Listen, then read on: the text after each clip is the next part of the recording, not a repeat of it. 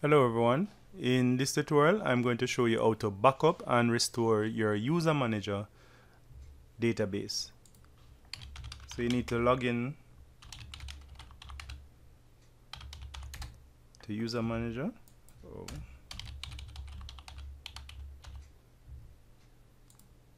Okay. Click on maintenance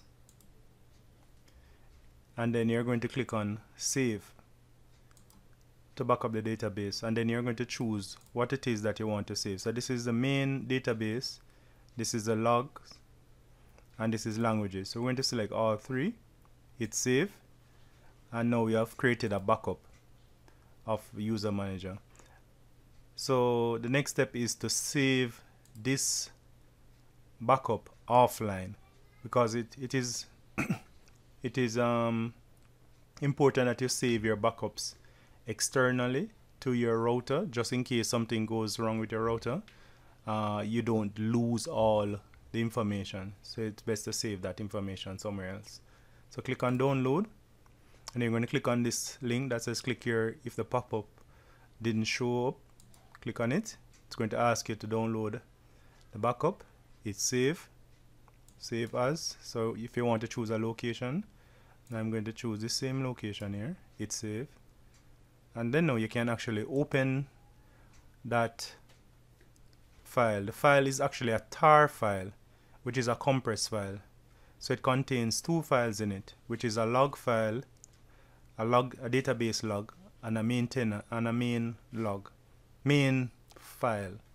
So the main database contains like the user account, the sessions, you know, the profiles and stuff like that. So say for instance you want to restore that database now back to your router. You need to click on upload backup, click browse, then choose the backup that you want to restore. Click on that backup, click OK, and now you're going to choose upload. Sorry, what I'm going to do, I'm going to just rename one of these just to make it unique. So I'm going to rename, and I'm going to upload that one, and then click upload. And now you're seeing now the backup that we have uploaded.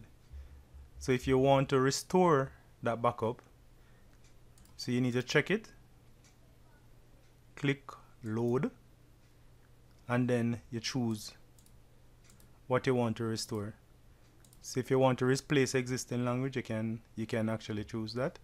I'm going to click it load, and now we have just restored our backup.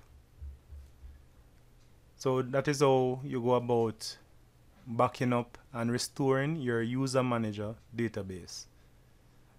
So if you like this video, please give me a thumbs up, and if you haven't subscribed, please remember to do so, and also leave a comment if you have a question. And that's it for this tutorial. Thanks for watching.